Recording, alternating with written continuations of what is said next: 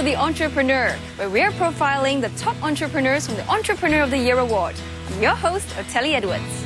DNA, the building blocks of life, the genetic material that determines your physical appearance, character traits, and abilities. The 15 personalities that you will see this season all possess a common set of traits that we would like to call Entrepreneur DNA. They're hungry for success and have the strong determination to triumph in the face of adversity.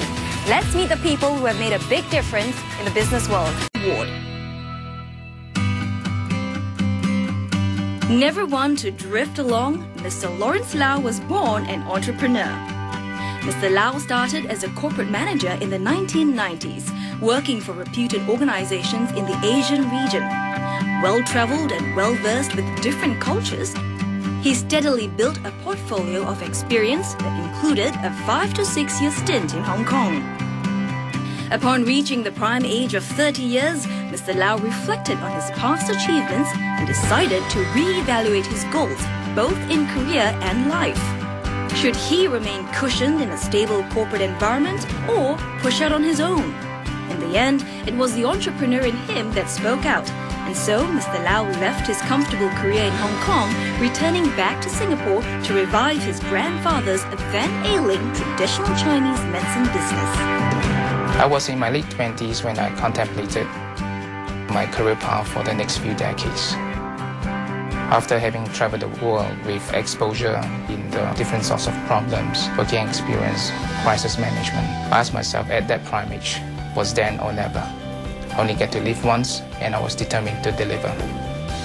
Taking on the role of Chief Executive Officer at FeiFah Medical Manufacturing in 1998, Mr. Lau immediately put into place a system of measures that saw the company grow from a small traditional shop into a structured and professionally managed enterprise that manufactures, markets, and distributes its own range of healthcare, wellness, and food brands as well as products. Setting an example is one thing, but setting an example to resolve any sorts of solutions, including solutions that are critical situations. And the more you're able to demonstrate those actions into results, the more capable you are to draw more talents and more committed people to your organization. Today, FeiFah not only has its own factory and offices in Singapore, it owns assembly plants in Malaysia and Hong Kong, and its products are marketed all over the world. To make quantum leap in our business, we need to recruit many more talented pools of people to join our organization. We recognize that talent are hard to come by, and we are always competing with other entities to get this talent. The other option is to identify the potential in each individual within our organization. After that, we will train them and nurture them and hopefully become a powerful leader in our organization. Only then we can continue to make exponential growth.